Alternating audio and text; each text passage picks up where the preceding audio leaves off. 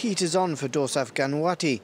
Within hours, she'll have a packed stadium and thousands of viewers at home watching every decision she makes when she becomes the first woman to referee a men's football match in Tunisia's top division.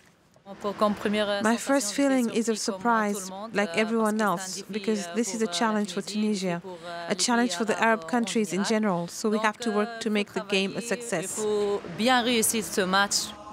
It's the final day of the season, and this year's champions, Esperance from the capital Tunis, are hosting Byzantine Athletic. Once on the pitch, Dorsaf doesn't hesitate to stamp her authority on the game. And after the final whistle, she says she's happy with how it went. I feel like it was a success, but it's for the fans to decide, not me. Hope some will understand that women can do the job, even better than men sometimes.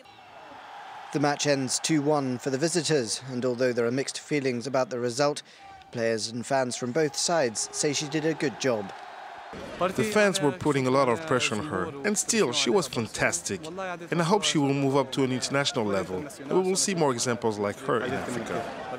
The 33-year-old Tunisian started refereeing in 2011 after starting out as a goalkeeper, and she's been on FIFA's list of international referees since 2015.